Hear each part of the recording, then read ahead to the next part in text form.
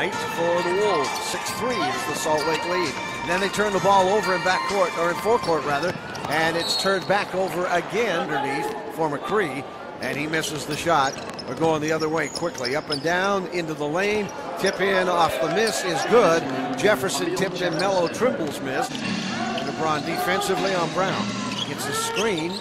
Brown over the top on the screen and roll, and hitting the basket is Amile Jefferson.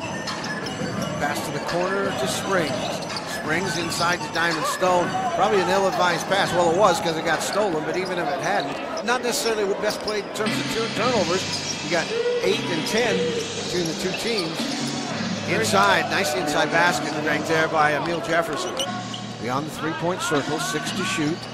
In the lane, the pass, the shot, no good, but the rebound is tipped in. So Justin Patton with a quick shot. Salt Lake has had 2 possessions. 1, they've turned the ball over, and 2, they have missed the shot and turned it over. And to the basket goes Amile Jefferson. 4 quick points, ball movement. But they're trying to get inside, and they do to Amile Jefferson, who backs in on Georges Niang and scores with 5 seconds on the shot clock. Terrific assist by Cousins on the bounce pass.